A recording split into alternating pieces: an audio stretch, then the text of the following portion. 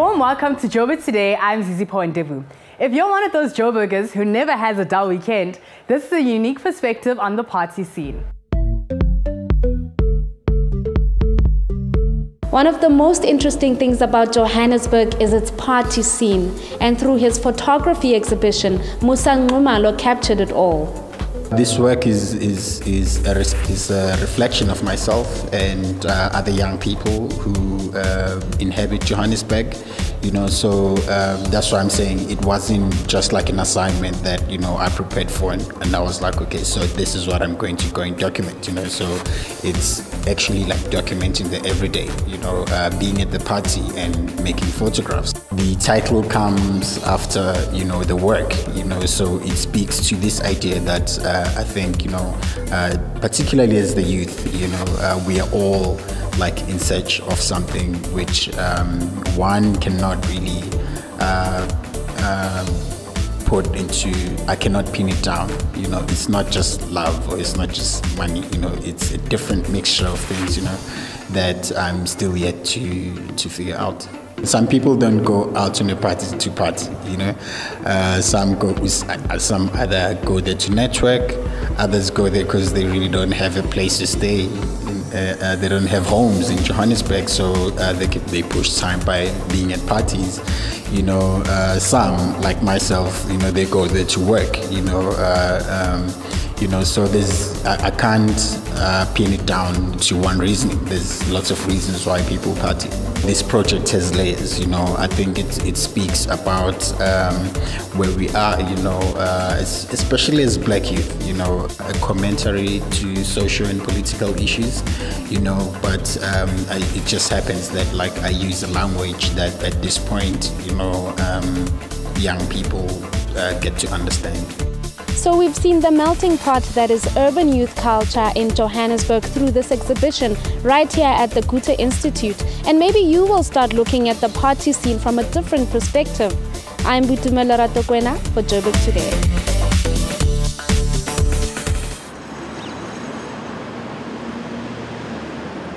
How's it? My name is Matt Moore, and you're watching Joburg Today. Join the conversation on our Facebook page, that's joburgtoday.tv. Follow us on Twitter at Joburg Today. And if you're one of those people on the move, then pockettv.mobi. That's pocket with an I. I go to the movies pretty often, but the experience to be had at the Bioscope takes it to another level. We are here at the Bioscope in Maboneng Precinct, the only independent cinema in the whole of Johannesburg. And we're joining them for their Noodle Box night. Let's go check it out. The Bioscope is Johannesburg's only truly independent cinema. We're one indoor cinema, 62 seats, and we screen every night of the week. Tickets, popcorn, the whole deal. We started it, myself and my business partner Daryl Els, being two film students. Daryl wrote his thesis on whether or not there was space for an independent cinema in Johannesburg. Me, being his friend, thought that was interesting, and together we started. We started as a screening project, and then by 2010 we had the opportunity to find the actual space and actually build a permanent cinema, which was a very exciting time. We've found that we're able to give local content a real place to exist. We found that interesting documentaries that really appeal to sort of a niche audience could really find a successful home at the Bioscope.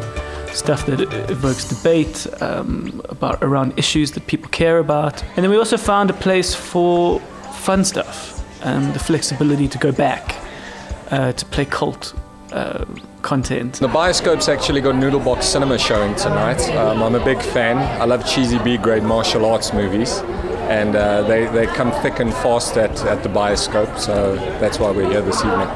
Another thing that makes the Bioscope special is what we call signature events, the Bioscope signature events. Our most famous and most long-running signature event is something called Noodle Box Cinema.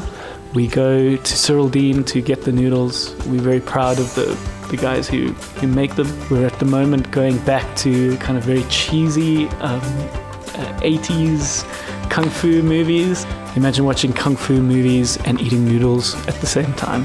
So if you're hungry for a little bit of fun and a change of scenery, then you know exactly where to go.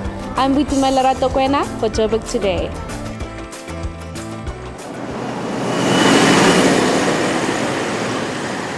We're from Spud 3 and you're watching Joburg Today.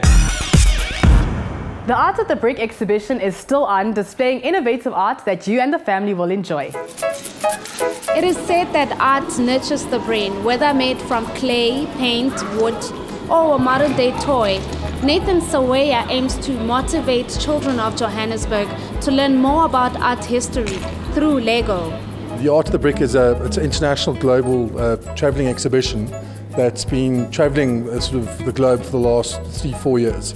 It's voted by CNN as one of the top 10 exhibitions to go and see worldwide. We launched it in Cape Town on the 12th of December, and we had it there for sort of 3 months over the summer period. We had about 65,000 people that came through there over the 3 months, so it was very, very popular. And we've now brought it to Johannesburg, which will be here at the Zone in Rosebank till the 2nd of August. So what he's done is he's taken inspiration from artists all over the world, you know, world recognized artists, and he's recreated their work. You know, sculptures, he's recreated their work. You know, artists, painted artists, he's recreated their work, and he's done it out of Lego. The artist Nathan Saweya was an ex-attorney that operated out of the USA. He's a sculptor. He decided to start sculpturing in Lego, and he's made some of the most iconic statues that you'd recognize, and iconic paintings, sort of like the Mona Lisa, and he's recreated them out of Lego. You know, we've got a almost life-size T-Rex with 38,000 Lego blocks that's been recreated. We've got statues that are recognizable from around the world, life-size. So it's just really been amazing to see what this guy has created out of a simple Lego block. Johannesburg's been phenomenal. We've had an average of over 1,000 people per day coming through here. If you go and check our Facebook site out, Art of the Brick SA, you'll be able to see all the comments from people that have been here. We've got a massive activations area, which is like a Lego play pits right at the end of the exhibition.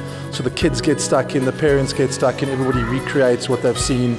So it's really been an interactive, awe-inspiring exhibition thus far. So it's been very successful. Inspired by his everyday life in a city, Saweya uses Lego in his art because it's never been done before, it is easily accessible, and it brings out the child in all of us. I'm Vitumela Ratokwena for Joburg Today.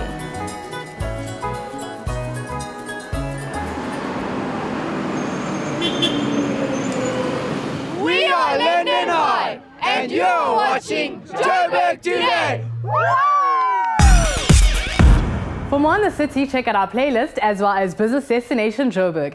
That's it from me, Zizi Paul. I leave you with Just Ginger, Bright Lights. Back in ETV.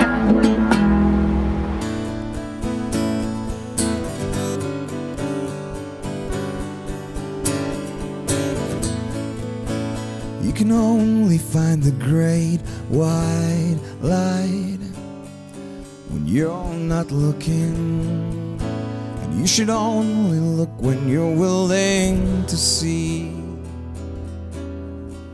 what's surrounding you. Please come on, don't look away, it'll all come back to haunt you. You owe it to yourself, you owe it to believe in you. You can take control again, you can be the change, my friend, when you see through who you are. You can have it all, you can become whole again. You know that's what you need, you know that's what you want. And yet you find another lover, baby. You can wait patiently, and you will see there is love in your heart. come on, don't look away.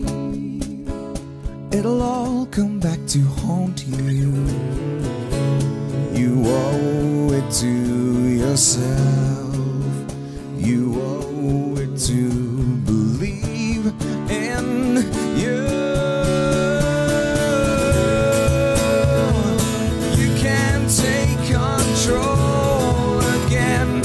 You can be the change, my friend. If you see through who you are, you can have it all. You can become whole again.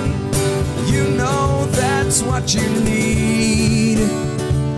You know that's what you want. You know that's what you are.